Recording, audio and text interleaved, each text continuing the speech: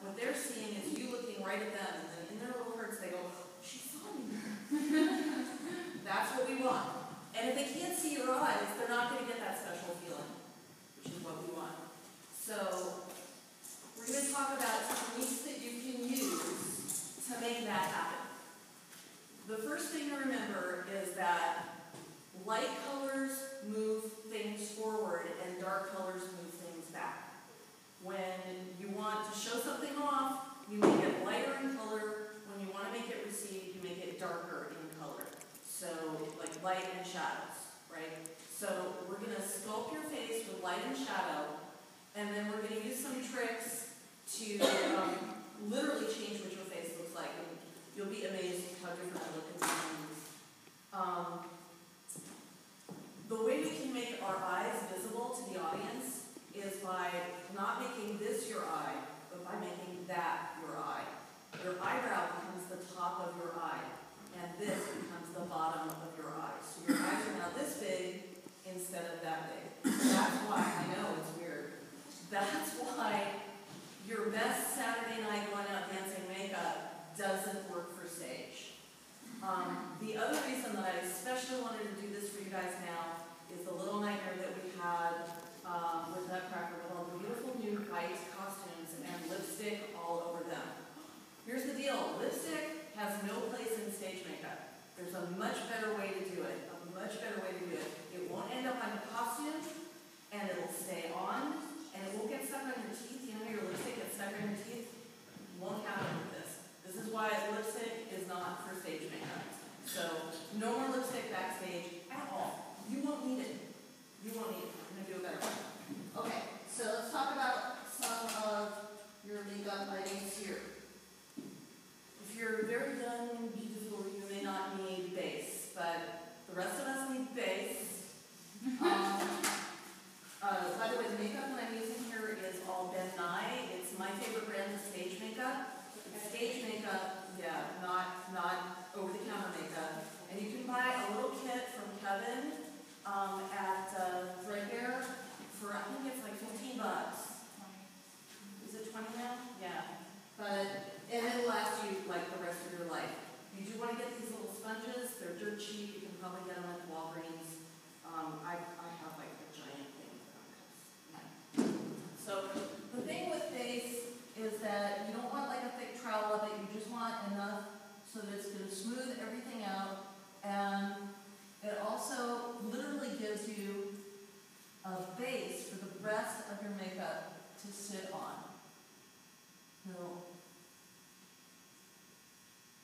And you'll look really weird when you just have your base on. It's kind of sort of flat looking. It's sort of the concept of when you're painting a painting and you might whitewash your canvas first. There's my whitewash. Now it'll look dead, right? We're going to fix that. Now the next thing I'm going to want to do is put shadows where I want them. Okay? So if I want to show off my cheekbones, I'm going to put a little shadow under it. Like that. Now I have hollows under my cheekbones. Then I'm going to move my cheekbones forward by making them lighter. Anything highlight above the dark? So I have a question. That's what I'm doing. Yes. This is a highlight. Do you want to like blend it in with your face more so it doesn't look like you're drawing? Later. Okay. We'll get there. We'll get there.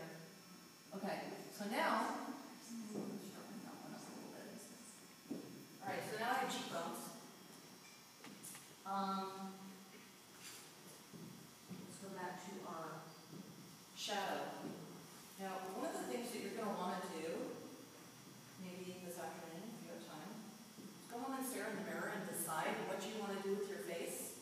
We all have features we like and features we don't like. My worst feature is I have no chin. It just kind of blends into my neck. So that annoys me, so I'm gonna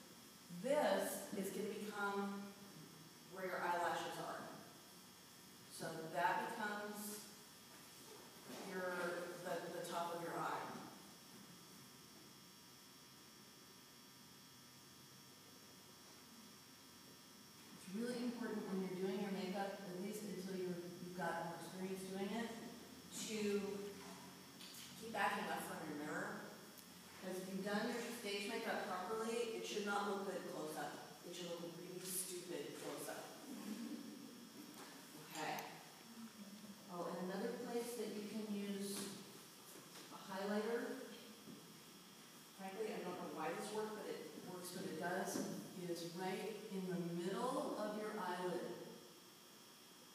I think what it does is it mimics the sparkle in your eye.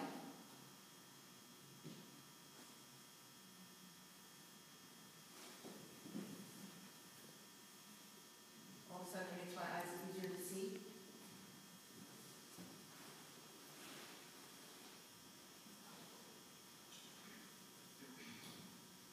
Okay.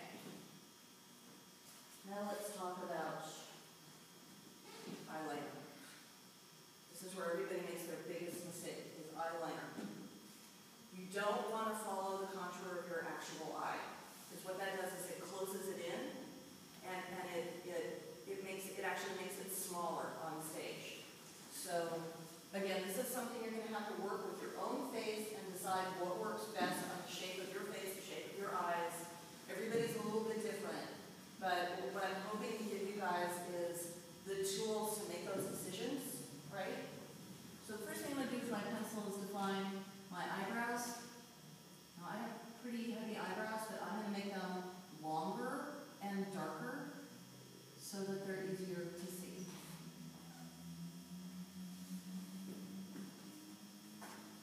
All right, I've now defined the outside edge of my eye is here instead of there. The other thing that works for me is to give myself a curve in the crease of my eye, like that. It may not work for everybody. Yeah, I drew a line and then just kind of blended it that way. So that's your top eyeliner line? No, that's my crease line. I will do a top eyeliner line, but actually you guys should come really close now to see how I do it.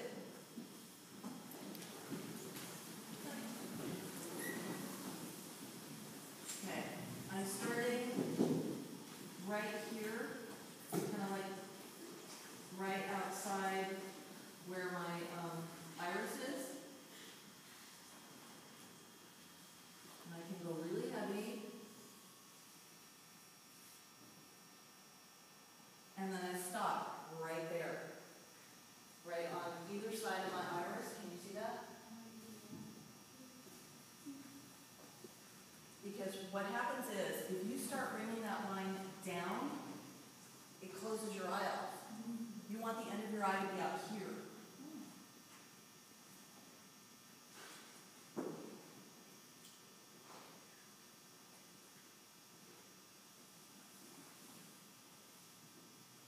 Okay, and then here's your bottom line.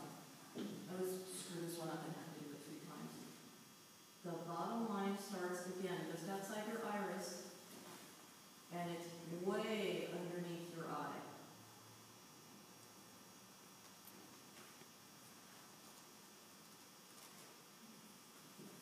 Does it stop on the other side of the iris?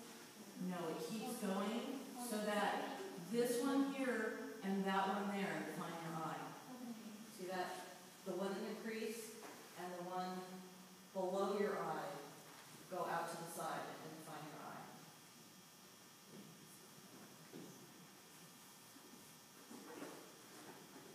I'm never getting a match.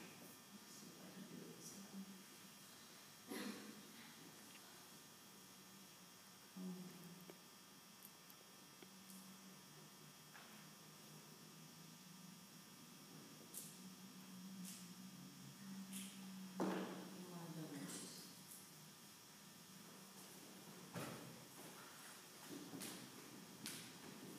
Okay, so now as far as the audience is concerned, there's the top of my eye and there's the bottom of my eye. See how much below my lower lid it is? It's like a good 1/8 of an inch below my lower lid. Okay.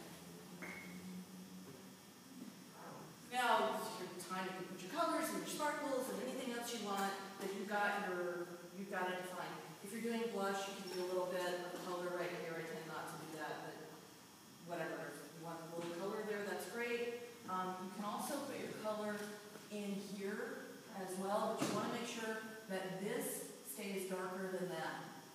You want this to be bright. Okay. Now, here's how the lipstick works.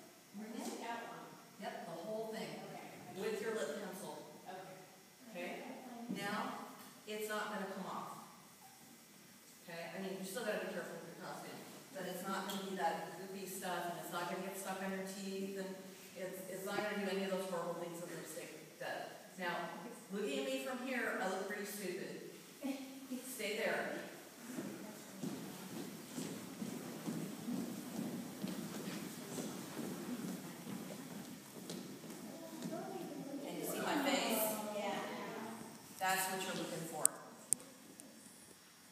Okay? And it does not, and from there, it looks just like I have a face instead of, you know, sort of clownish from close up. Now, there's some other tricks that you can use. There's my favorite old-fashioned trick that I use a lot. I will flip pencil. You put a little red dot in the corner of your eye, and you put another one way out there. And that also, see the dots? That also, it makes your eyes go wider, and it also defines the outside of your eye. See, now you can't see them, but it just helps define your eyes. What color is it? Red. Well, because you naturally have red in the corner of your eye. And if you take that natural red and you put it farther apart, it makes your eyes look bigger. Because our brains instinctively look for that as the definition of what your eyes look like. Yes? What about like eyeshadow, like on the actual red of your eye? You can do that. Like a light color? I like, there's a thing that people do called a smoky eye, which is very dark. I think that doesn't work as well for stage as it does for, like, you know, fashion, glamour, you know, wedding stuff. I think it's, for most people, it's better to have a light color on your eyelid. They can't see color in your eyes from 40 feet anyway, so it really sort of doesn't matter. I just like to work in light and shadow and then, you know, color here, which is where you expect to see color. So unless you're doing something very extraordinary, you know, where you're painted like an alien, you know, they're not going to see the color anyway. They're just not. Some people I know like to use false eyelashes. I used to do that for really big theaters, but unless you're really experienced and comfortable with them, they're really kind of a pain in the fanny. And this house isn't that big that I think we need them.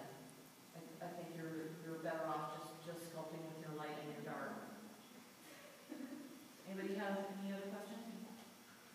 I've experimented for years, but I want a Neanderthal out here. Oh yeah. I cannot make a line above here that will go nice. Yeah. It will always turn and go weird as soon as I shift my eyelid. Yeah. So I'm not exactly sure what to do except go. I go very light. I don't even think you need a top line. I go light as you can in here to bring that forward so it doesn't look like you have an overhanging brow. Yeah. Yeah, I mean that's why you can't just say do this or do that. Because everybody's face is different.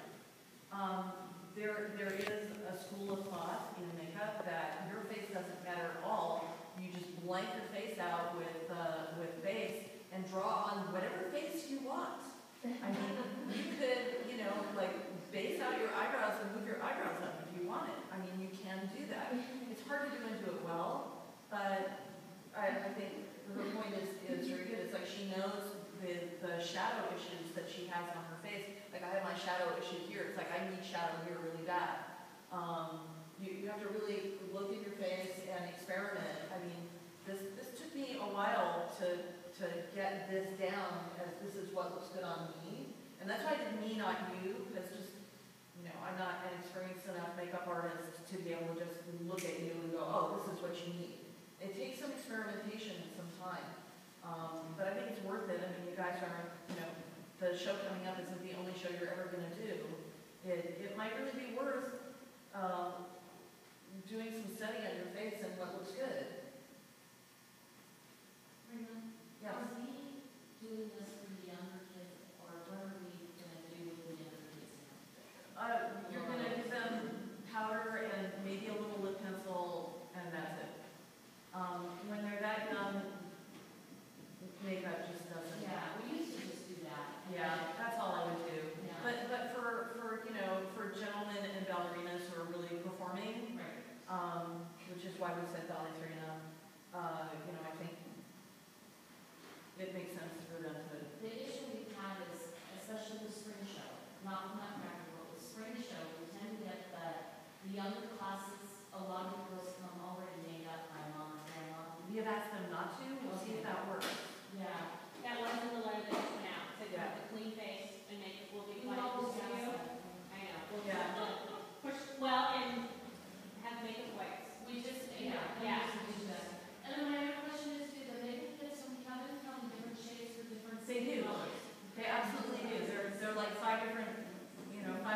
different shades for different skins.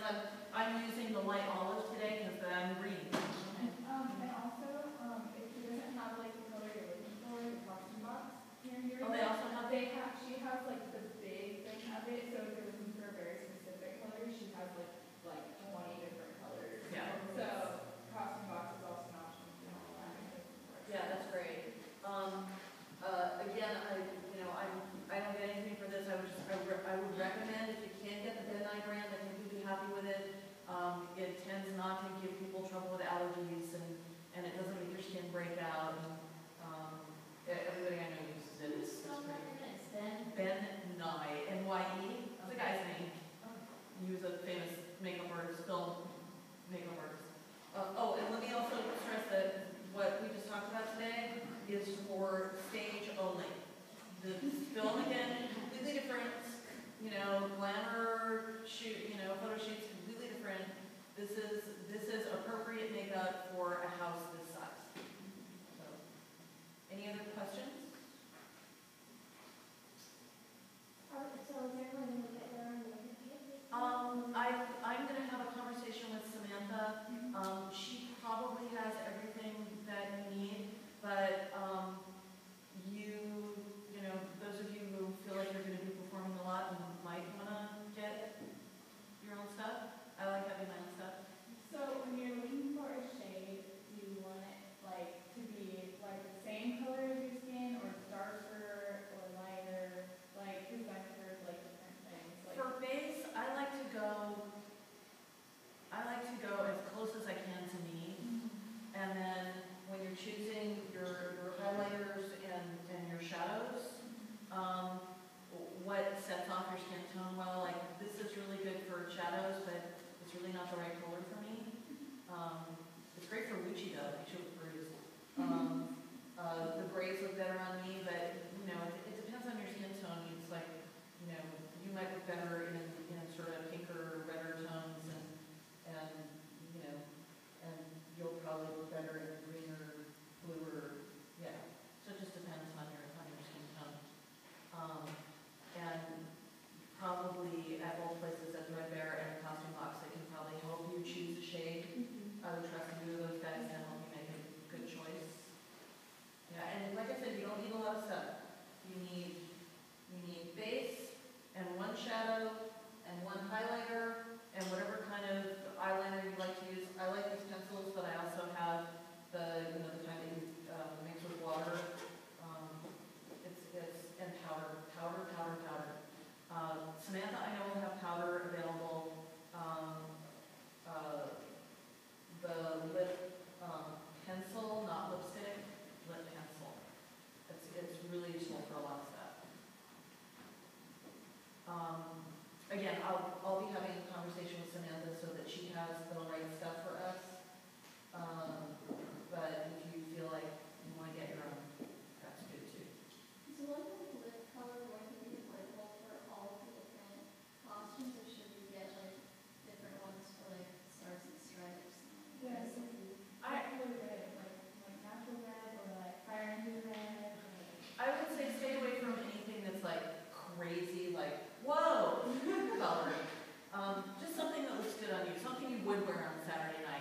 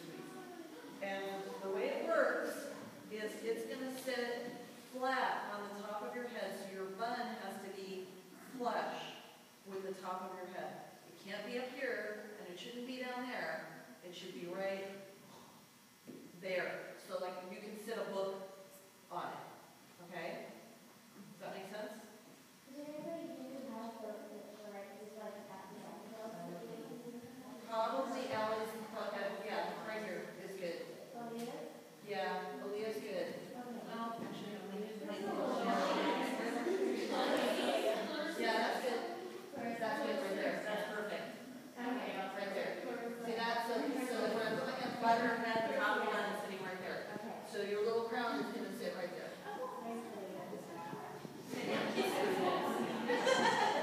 So, and I think the email that went out to ask everyone to put their funds there. Yeah. So it's Yes. in the same location.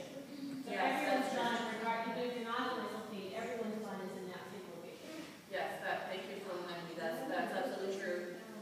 So, yeah, so if you put your hand flat on your head, it should just touch the top of your bun, okay? That way we'll all match. Because there won't be times. There will not be time to change hair. Okay. Oh, the other thing I should mention for hair, since everyone's in Stars and Stripes, you will be getting a hat for Stars and Stripes. It's a tiny little pillbox hat. It's very cute. We're setting them up so there are going to be 3 little horsehair bows inside that you can bobby pin into. There's 1 in the back and 2 on the sides, nothing in the front. And what I'd like you to do is find the center of your head and put the top edge of the hat at center. So it's sitting on the side of your head like this. Front, center, back. Center, center. Center, center. So center of your head here, this way, and center of your head that way, right there. Okay? And that way, hopefully, they'll all look the same. And they'll go